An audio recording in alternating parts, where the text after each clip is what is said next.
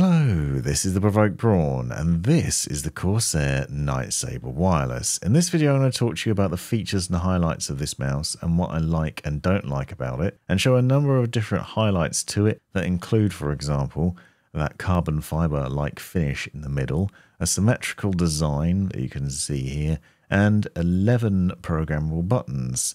It has an interesting shape to it that's a bit slimmer than other Corsair mice that I've seen recently. Perfect fit for medium hands with a palm, claw or fingertip grip, so it's multi-capable and it's designed to work with a variety of different games too. You'll see a number of different highlights to it here, including RGB lighting, but there are other things going on that you might not see. Now, one of the things that I don't like about it is that sort of cheap plastic door on the underside where you'll store your Slipstream wireless dongle, and that's where it comes nestled when you get the mouse out of the box as well, and that's a little bit cheap filling for a mouse that's pretty expensive, but it is otherwise very nice for a number of different reasons.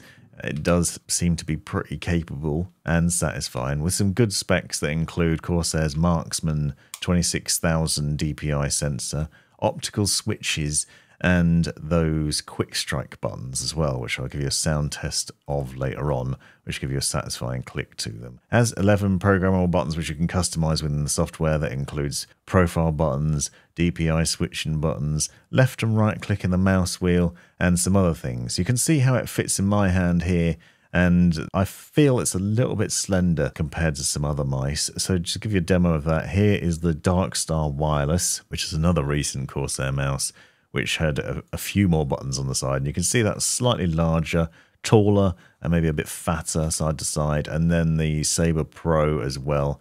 Again, same sort of thing. So the NIghtsabre just feels a little bit more slender, a bit lower to the desk. And it does actually remind me of the Logitech G903. That mouse was ambidextrous with buttons on both sides, whereas the NIghtsabre isn't.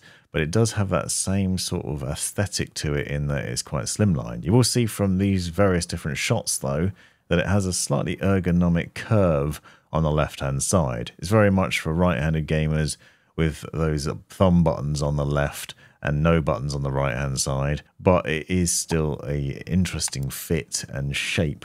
Now, you have USB-C connectivity and you can get fast charging out of it. So just 15 minutes of plugging this in will give you up to 20 hours of battery life is the claim. However, Corsair also claims up to 100 hours of battery life, but it's important to remember that that's just via Bluetooth. You'll only get up to 65 hours of continuous use using the Slipstream wireless dongle. But again, that is going to be influenced heavily by the RGB lighting and the settings that you have in IQ. Because you can get up to a 2000 Hz polling rate over wireless, or 8000 when plugged in. I'll show you that in the software later on. But obviously things like that are going to negatively impact the battery life. I did find I was plugging it in a little bit more often than the claim of 65 hours, probably about half that. But then I had the RGB lighting on most of the time, so it's worth keeping that in mind. Also, the USB-C cable was a little bit fiddly to plug in. It might be a bit of faffy. I don't think the design's great down there in terms of how you access it. You can see the sort of channeling for it. So it's not that easy to plug in a hurry, I don't think. But you can get some warnings about whether it's running low on battery life or not, or just to try and extend the battery life remotely and easily with various settings in IQ. I do like the design of the mouse wheel though. You'll see it has a nice texture grip on it. And as I said, you've got left and right click. Also the fit in the hand, you'll see here what I was talking about with how it sits on the desk. So I prefer a palm grip personally. You can see there's quite a gap there. It doesn't really support the palm in terms of pushing up into it. So just keep that in mind if you prefer that style too. But I think if you use a claw or fingertip grip, you might find it a bit more comfortable. That's not to say it's uncomfortable though. I did find it was pretty agile and easy to get on with. Now, it isn't lightweight by any stretch of the imagination because it's around 90 grams, so it's pretty heavy compared to some of the other super lightweight mice that are out there at the moment, but I still found it was easy to move around. You can see you've got some pretty textured side grips there. I found those a little bit scratchy, to be honest, but they do give you a really good grip capability in terms of being able to hold on to it, and you have got pretty easy access to most of the buttons. So obviously you've got the standard back and forward thumb buttons on the left hand side, which you can program, and then you've got some profile switching buttons behind the mouse wheel and DPI up and down buttons on the left hand side, on the left side of the main left switch. As I said, you've got quick strike buttons here, so they're tension springs essentially, which means that you instantly activate when you press them, and you get quite a satisfying click out of them as well. There was a difference in the sound between the two on my unit though, and I'm going to leave a sound test at the end so you can hear all the different switches, so stick around for that if you're curious to hear it. Now, I've been using this mouse for gaming in various different games, a lot of zombie shooters recently, SCP-5K, and a bit of Ready or Not and other things like that, but also I want to just test it in Aim Lab, and as you'll see, it's pretty responsive, and I found that it's accurate enough for most of the games I've been playing with relative ease. It just zips about, so despite not being lightweight, it's got a really good sensor on it. I didn't find there was any issues with the latency or anything like that. In wireless mode, it's just pretty accurate and not problematic. I haven't had any problems in terms of responsiveness from it, or any signal dropouts or anything either, and it's just a good gaming mouse for a variety of different games, so I don't have any complaints there. And I'm going to show you what's capable of in the software now as well, and talk about that. So here we are in Corsair's IQ software. The NIghtsabre Wireless, if you go into the device settings, I want to show a few things. First of all, that you might not notice immediately. This is currently plugged in with the USB-C cable, but you'll see that it has slipstream wireless polling rate is set to 2000 Hertz. That's the capability there. But in wired USB mode, you can actually set it all the way up to 8000 Hertz. So you can get a much higher polling rate when plugged in than you will otherwise. You will notice that it does give you a warning about the communication though, and how that might be affected by the battery saving. You also have other options in here that include angle snapping, the lift-off height, and button response optimization. So options to play around with. There's also a sleep mode here to send the mouse to sleep when you're not using it, which is probably worthwhile if you're struggling with battery life, and obviously RGB lighting. Now that's set to 50% as default. So if you crank it up higher, you're obviously going to lose a bit more battery life. So worth keeping that in mind as well. Now for the key assignments, you'll see there are a number of different ones on here. Obviously you've got left and right click, and you have scroll left and right, which is the mouse wheel left and right, and then forward and backwards, which is the usual side buttons, and DPI up and down, which is these ones. Now they can all be changed into other buttons. So you'll see, for example, that I have currently set one of the profile buttons. So these buttons behind the mouse wheel are profile up and down as standard, which essentially just switch between various profiles that you might have set up for your mouse, whether you're using different games or just have different uses, let's say for Windows or gaming or productivity reasons.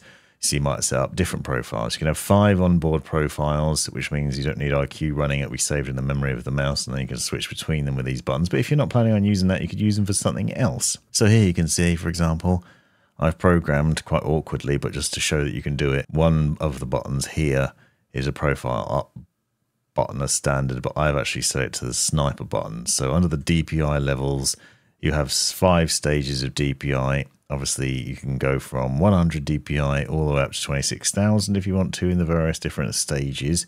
And when you press the side buttons on the mouse, it will switch between those. Also worth noting here, you'll see there's an indicator which changes behind there. So there's a little LED indicator, so you can see at a glance what level your mouse is at currently in terms of DPI level from this indicator on the mouse. But you can also set a sniper button, which obviously sets it into a really low DPI level. So you can choose whatever you want. And then when you press the profile button, it then switches into that. So they have a really low profile. Now that's just one example. Obviously, there are a lot of other potential things that you could do. You could change, for example, maybe they don't want DPI buttons. So you could just go through and you can see that you can do all sorts of things. You can record macros in here. You can disable buttons that you don't want to use. You can change specific keystrokes or keyboard shortcuts buttons from there. And you can map basically everything you want to. It's really straightforward to do as well. So in the example I'd given with the sniper button, you could maybe do it with one of these buttons. So DPI down, and then you just select sniper, and then you've got that now as DPI down on there. It goes to actually sniper mode instead. and then DPI up still does the cycling through. Obviously, we then have to manually change things. But again, you can have profiles for those, so you can change into a different profile. And then just back to default. Or you just go through and delete those assignments. So there's plenty of different customization there. Then you've got lighting effects. So obviously, naturally, Corsair product, various different lighting things, including lighting link, where you can sync it up with other Corsair devices. So you can get it to respond there and link up with those. Or you can choose a specific color for it.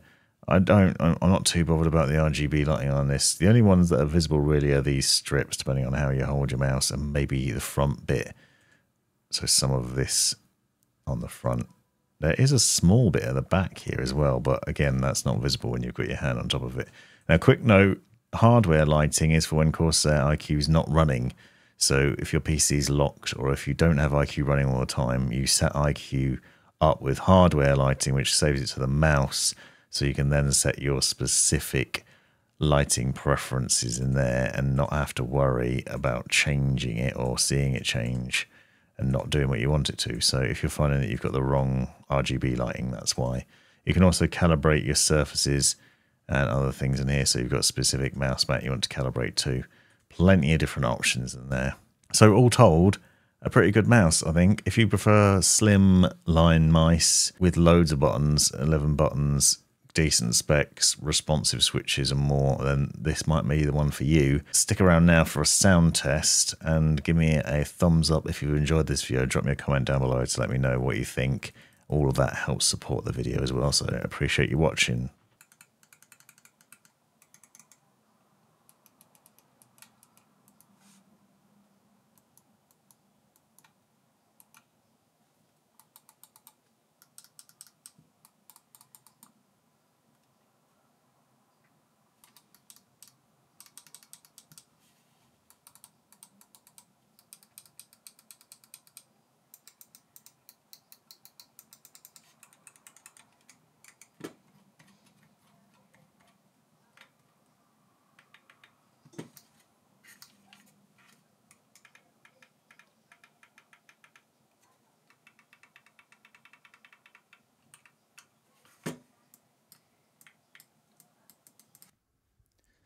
You've made it right to the end of the video, you brilliant legend you. If you've enjoyed it, click that subscribe button, give me a thumbs up, and drop me a comment down below if you've got any questions. If you really enjoyed it, consider joining the channel and see the benefits of doing so. Check out these other videos, you might well find them interesting or useful, and most importantly, have a great life.